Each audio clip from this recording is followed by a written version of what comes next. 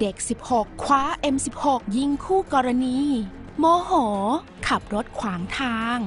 เหตุการณ์บันดาลโทสะบนท้องถนนที่เพชาวาเริ่มจะมีลักษณะคล้ายกับอเมริกาหรือเมืองไทยซะแล้วหลังจากเด็กรุ่นวัย16ปีงัดเอาปืน M16 ออกมาช่วยพ่อที่ก็พกปืน9มิลลิเมตรคนขับรถโตโยต้าสีขาวป้ายทะเบียนข้าราชการได้เข้าไปจ่อหลังคนขับมอเตอร์ไซค์จากนั้นคนขับรถทั้งสองก็เกิดทะเลาะวิวาทกันว่าใครจะต้องให้ทางใครกันแน่เมื่อตกลงกันไม่ได้พวกเขาก็เริ่มทะเลาะชกต่อยกัน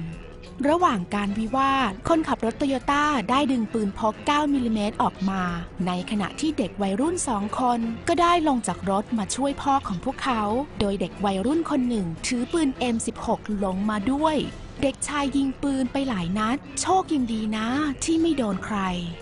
ผู้ผ่านทางได้เข้ามาช่วยห้ามก่อนที่จะเกิดเหตุสลดใจ